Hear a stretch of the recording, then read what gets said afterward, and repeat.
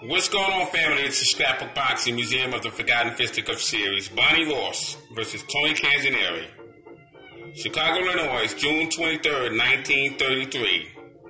They would fight for the World Lightweight Championship of the world. And Barney Ross would become the lightweight champion of the world. But I want to go through that fight, but I want to go through it with you right here on the Museum of the Forgotten Fisticuffs series. Fascinating fighter, fascinating fights. Let's take a look at their careers.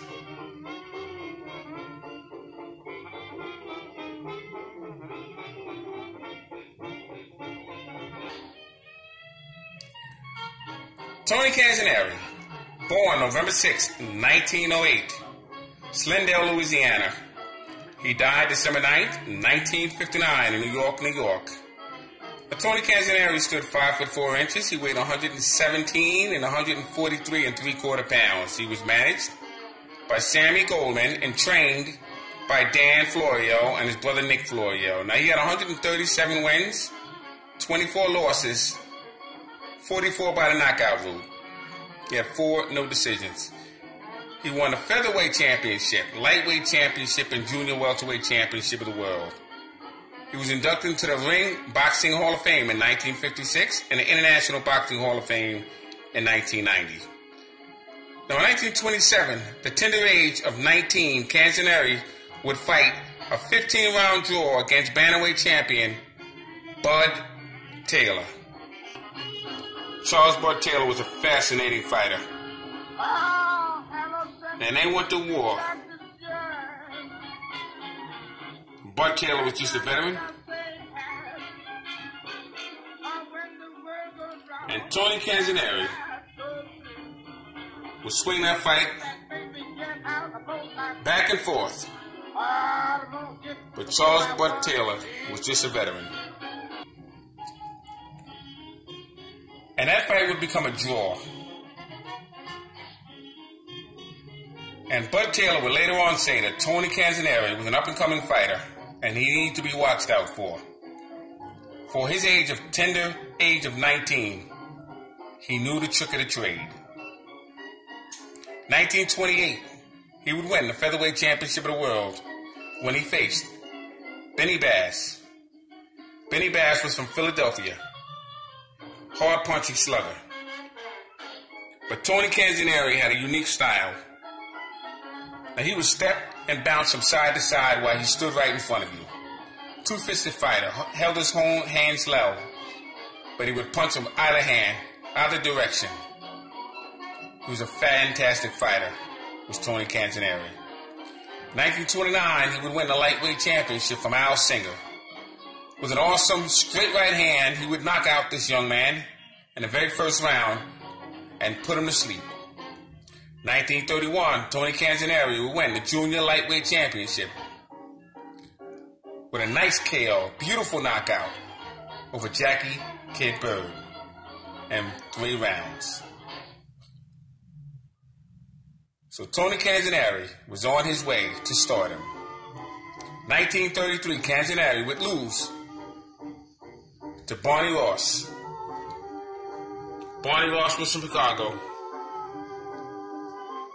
And he was a young, up-and-coming fighter. But he could fight.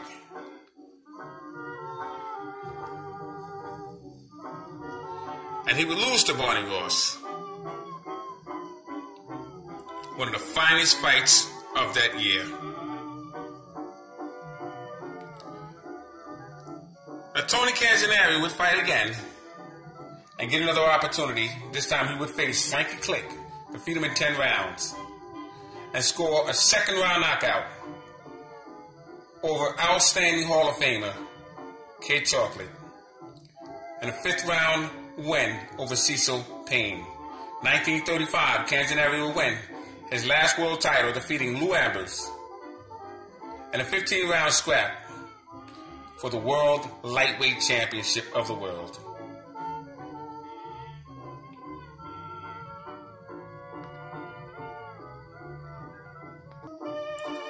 Now, Barney Ross was from the pride of Chicago. He was born December 23rd, 1909, and he died January 17th, 1967 in Chicago, Illinois.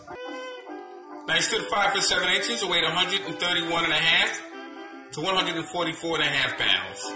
He was managed by Wills Gig Rooney and Sam Plain. He was trained by Ray Arcel.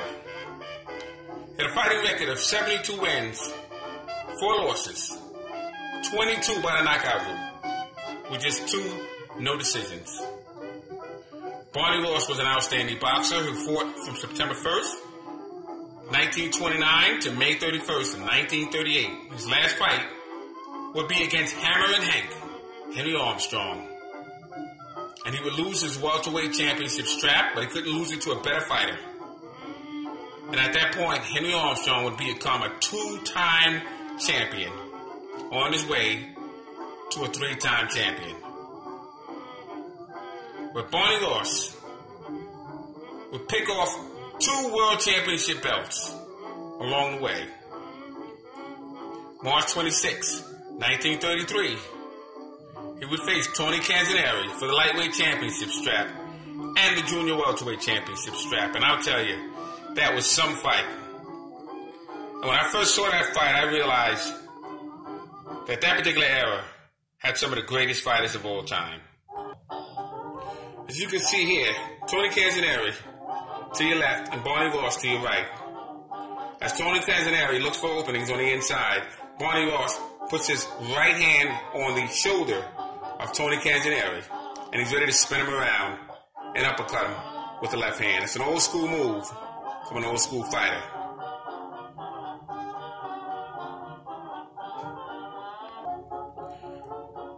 Now Barney Ross would face fighters such as Pete Nebo,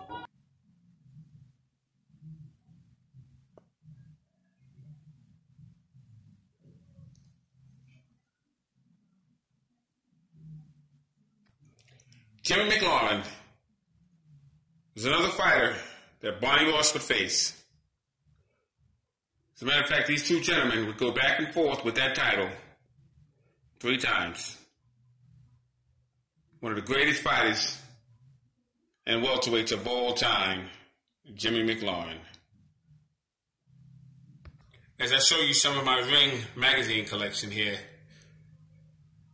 another fighter would be Benny Bass. Tony Canzoneri would take this title away from Benny Bass. Awesome fighter was Benny Bass. Just show you some of my magazines here.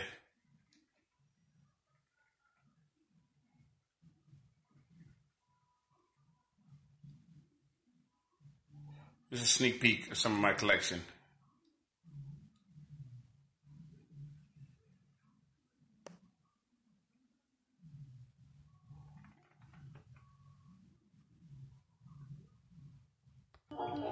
Belling Bellino, Young Terry, Sammy Fuller. Some of Tony Canzoneri's and Barney Ross's opponents. But on August 26, 1932, Ray Miller, Chicago, Illinois, he would defeat him in 10 rounds. Now Barney Ross and Ray Miller were both from Chicago, and they always held the headlines. And it was destined that they would meet. But Barney Ross would take Ray Miller to another place, and he would defeat him in 10 rounds. November 27, 1936. September 23rd, 1937, he would defeat Jimmy McLaurin. On May 28, 1934, Madison Square Garden, 15 rounds, and he would become the welterweight champion of the world.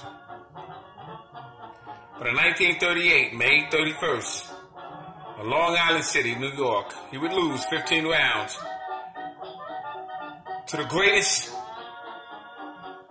fighter of all times in the welterweight divisions, Hammer and Henry Armstrong.